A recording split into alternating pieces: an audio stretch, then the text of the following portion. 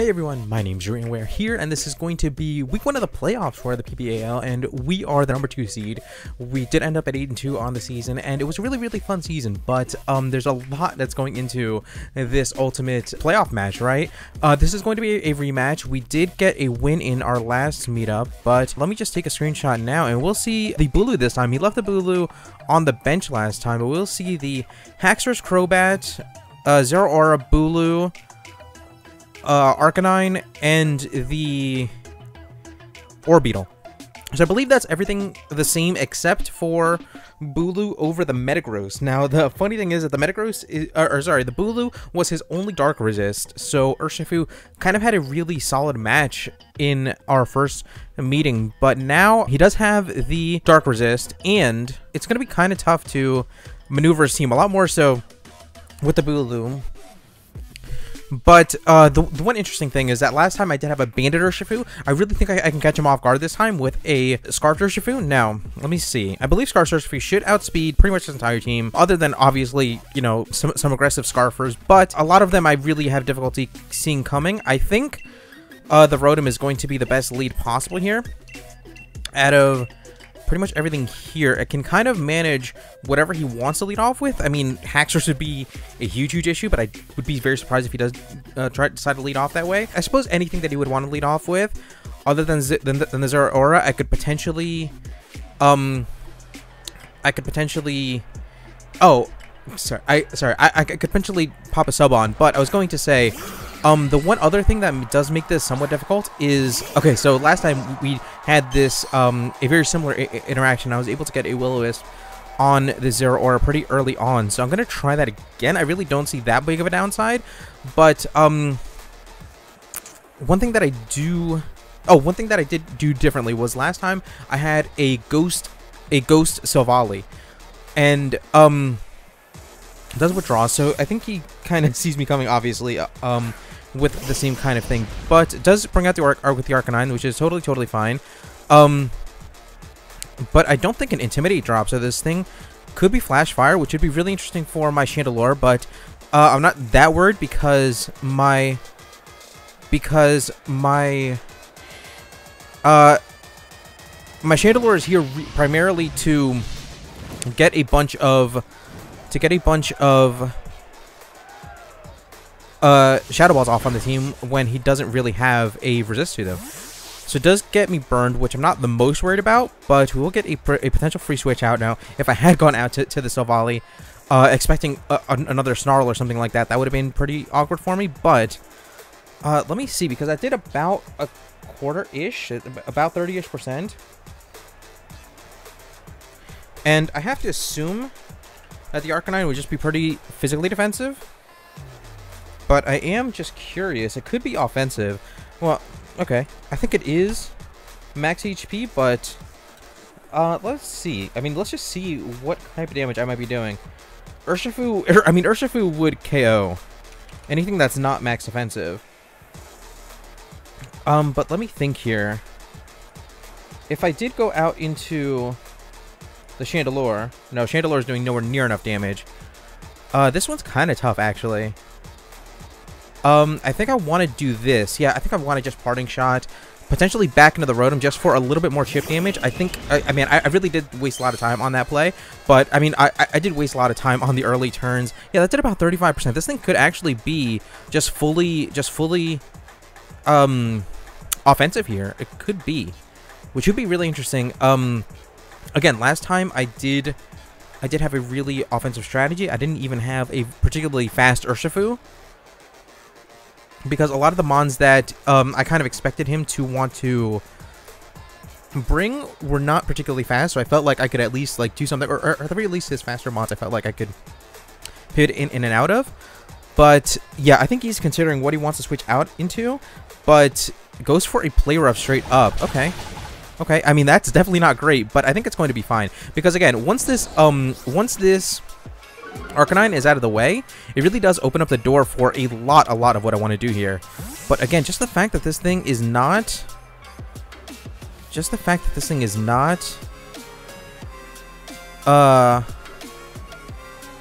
Man, I really do want to make this play. I mean, just seeing the fact that I did about 35%, I can't make that amount of damage.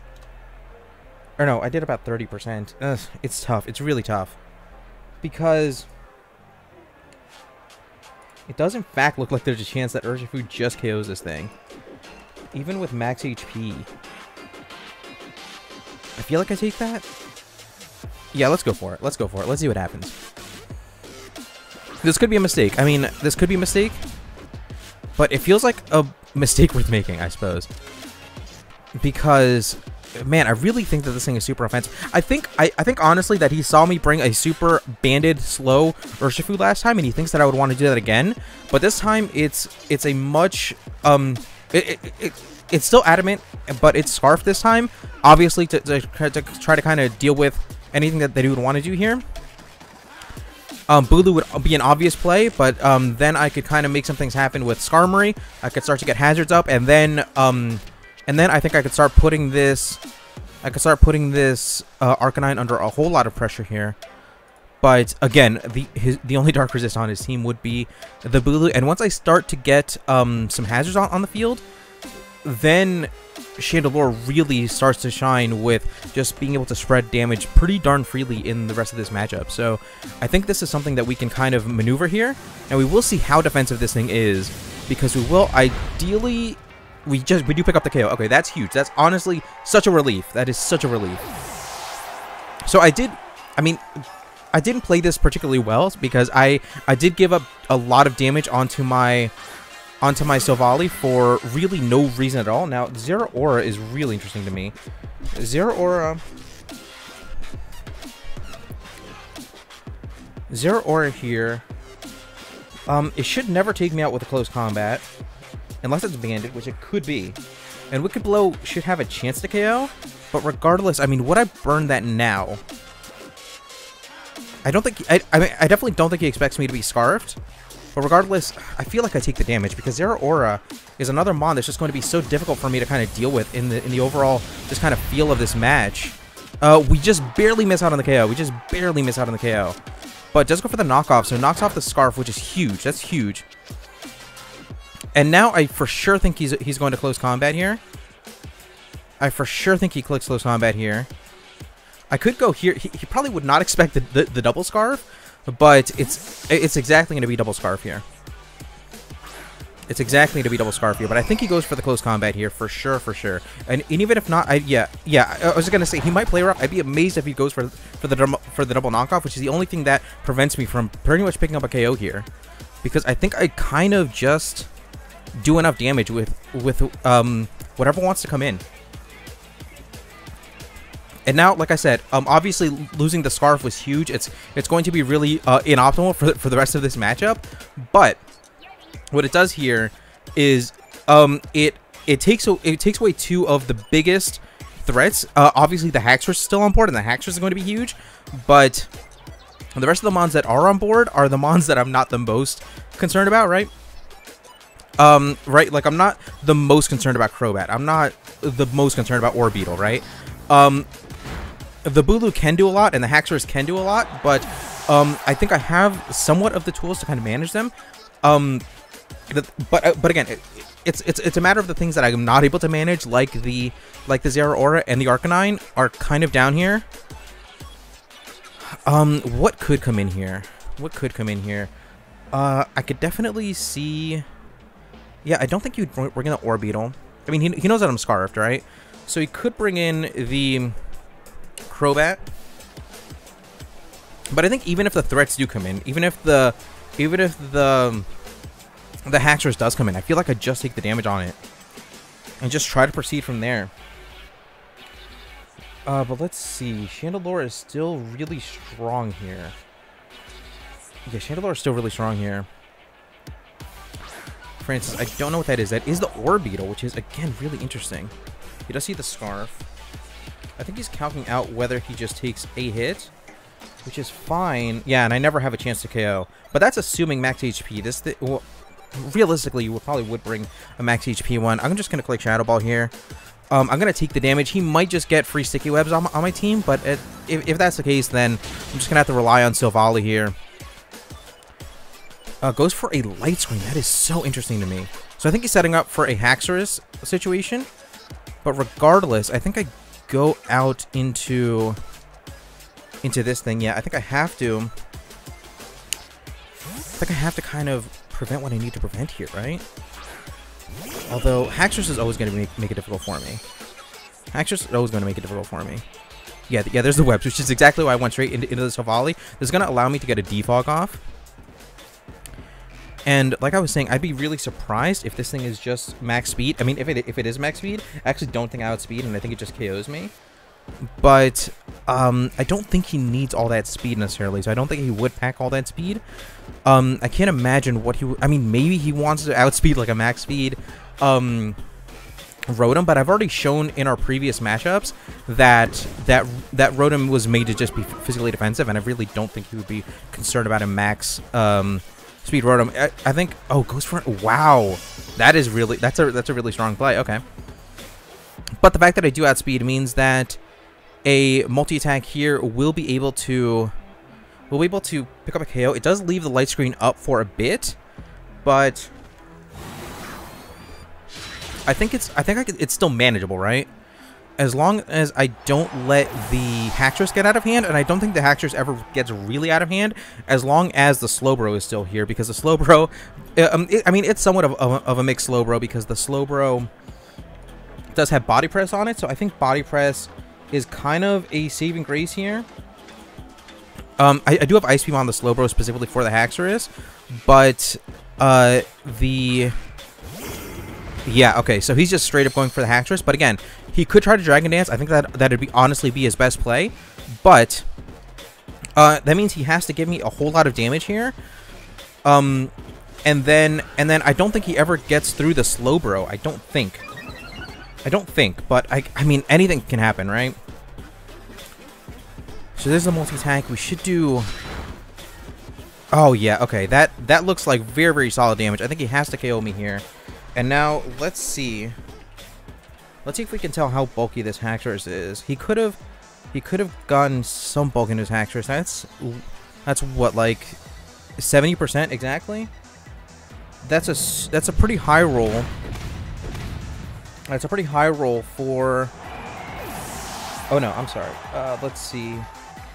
My Silvally... Yeah, okay, so that's a mid-roll for pretty much no bulk, which is pretty perfect, because I think my Slowbro can come in, get a Body Press off, and Body Press, a minimum, should do 30% here. And yeah, even a Banded Haxorus, which is essentially what this is. A Banded Haxorus... it should... Yeah, I mean, it should max out well short of this. Let's see what Ice Beam does, just to be extra sure. Ice Beam here.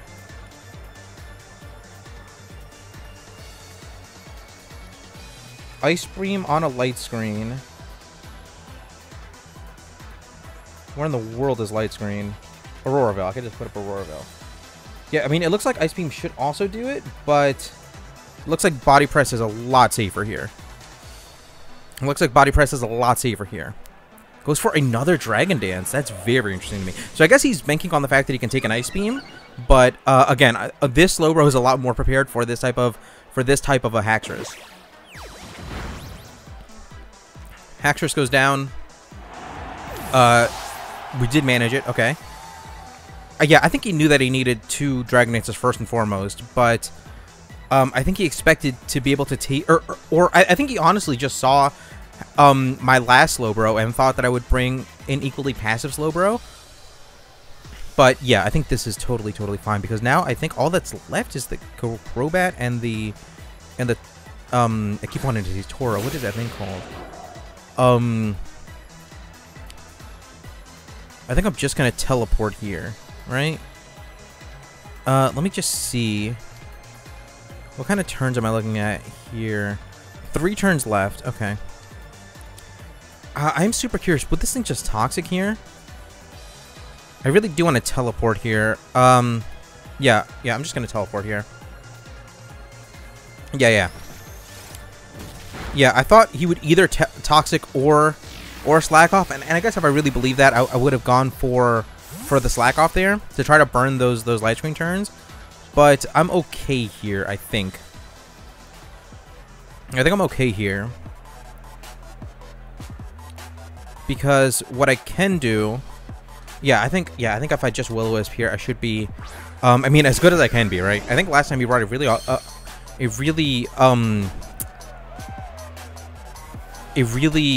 kind of all-in risky Crobat. He could be nasty bad, honestly. But I don't think I think he's more supportive given the fact that he's Super Fang. I think he saw how defensive my team was last time, and I think he plays this one differently somewhat, but it's anyone's guess at this point. Goes for Poison Fang. Okay. Okay, well, we'll get the Will-O-Wisp off. We miss. Okay. I mean, it is what it is. Because the thing is, he can never bring in the Bulu anymore, and this Rotom is not going to be the most valuable. I think as long as I can get past this thing, then the Bulu struggles against something like the Bulu struggle. Oh, that's a crit. Oh, that's pretty bad. That's pretty bad. I don't know what to say. That's pretty bad. Okay. How do I manage that? Light Screen does wear off. So a Crobat. I do need some type of chip damage off on this, right? Oh, I think what I do is I sack off the URSHIFU here. Or no, I never have to sack off the URSHIFU because the URSHIFU can Poison Jab the Bulu. So how do I play this? This is going to be how I win the match, but I don't quite know. I think I just... Well, no. Okay, so yeah. Okay, I think I know what to do. I go into the Slowbro. Because now I'm free to get some Ice Beams off. I can at least wear this thing down where Chandelure can Fire Blast twice and potentially win this matchup here. But the bigger point, or the bigger takeaway here, is that even if Chandelure misses against the Bulu or the Bulu Sash or whatever, then URSHIFU can come in, clean up with a Poison Jab. And I think ultimately I get there in the end because well, this thing could be super annoying with Roost and whatnot. So it's gonna be tough. It might honestly be tough, but I can teleport out in a turn. If he does Roost here, yeah, okay. Okay. That's fine. He does get the poison. That's totally fine. I think Bulu, sorry, I think URSHIFU is always going to be able to... Actually, I mean, Bulu could be Scarfed. Bulu could be Scarfed. If the Bulu is Scarfed...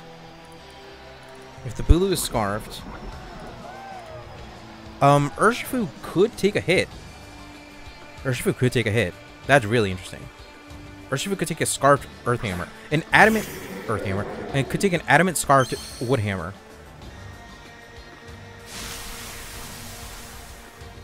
But I think the bigger thing is that it's going to wear itself down over time, right?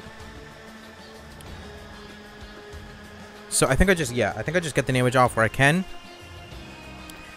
And I hopefully move on to semis here. There's a Wood Hammer. It's going to weaken itself, so Sash or not, I don't think it'll matter too much. And as long as I get any damage with URSHIFU, then Chandelure just comes in and cleans up. So I should be okay as long as this thing isn't Scarfed. But if this thing is Scarfed into Wood Hammer, then it never beats Skarmory, right? So we will get there in the end. I think it's just a matter of how. And honestly, again, this was a really fun match. It came down again to not really having the strongest Dark Resist, and I have an URSHIFU, right? URSHIFU is just an absolute monster. It is Scarfed. Right? Because I'm almost positive.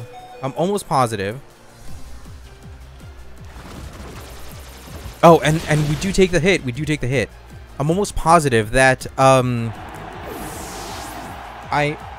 URSHIFU guarantees outspeeds any Jolly Bulu that's not Scarfed. Okay, great. So we pick up the win. URSHIFU didn't even have to go down. Chandelure would have cleaned up no matter what happened regardless. But yeah, that's going to be the quarterfinal match for the PBAL. We will move on to semis. I do know who wins, but I would still encourage you to watch any match that happens. And honestly, our next matchup is obviously going to be really difficult, but it's going to be a match that I kind of look forward to, and it's just going to be fun to advance to the semis here. And thank you guys so much for watching. We'll be back really soon with, like I said, the semifinals and hopefully the finals for the PBAL. But once again, with that, thank you guys so much for watching, and once again, out.